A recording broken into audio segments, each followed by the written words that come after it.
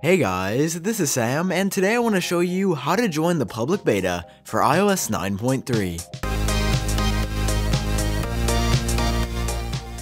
Through Apple's public beta program, you can actually have access to iOS 9.3 right at this very moment, and installing it on your device is very simple to do, so here's how you do it. The first thing you want to do is head over to the device that you want to install this beta on, launch up the Safari app, and then type in beta.apple.com in the search bar. Once that's taken just a second to load, scroll down until you see the sign up button, and of course we want to tap on that. It will ask you to sign in with your Apple ID, so if you're in that 1% that doesn't already have one, you will need to create an Apple ID in order to complete this process. But in order to cover my personal information, I signed in, and I'm going to skip over that. And next it asks you to accept this quite lengthy agreement, which I'll begin reading now. To the extent not prohibited by local law in your jurisdiction.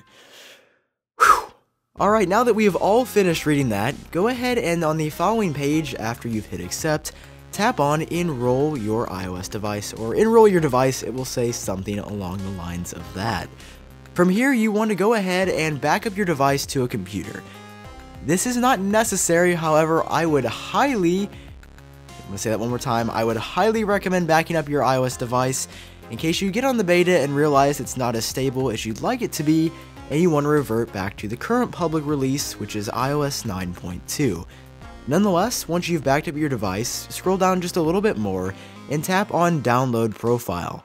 It'll direct you over to the Settings app, tap on Install right here once, and then finally one more time tap on Install, and you'll have to hit OK as it requires a restart of your device.